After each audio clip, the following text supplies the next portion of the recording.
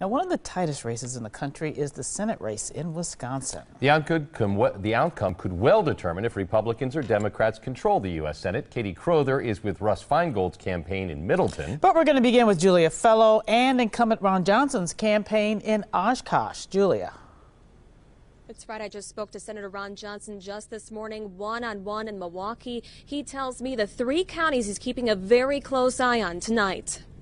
We need not only high turnout, we need a record turnout out of Waukesha, Ozaukee, and Washington. If Waukesha County is any indication, turnout will be huge. The county clerk tells today's TMJ4 she expects a higher turnout than the 2012 presidential election, which was at 85%.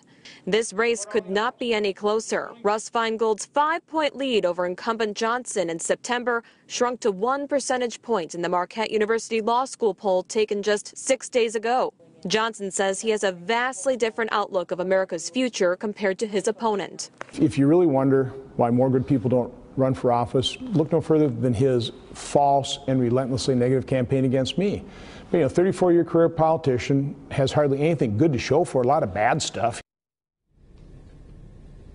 The current chair of Homeland Security tells me if he's reelected tonight, the first thing that he would do is try to increase border and cybersecurity. Reporting live in Oshkosh, Julia Fellow, today's TMJ4. Thanks, Julia. Russ Feingold is running to get his old job back. Katie Crowther continues our live coverage. She's in Middleton. Katie. Carol and George, it is quite the rematch. Johnson defeated Feingold by less than 5 points 6 years ago. Now, Feingold is back with a vengeance and wants his old job back. He was out in Madison rallying some last-minute support and thanking his campaign volunteers. He tells us he is not worried about the poll numbers, showing that his lead has narrowed to just 1 point.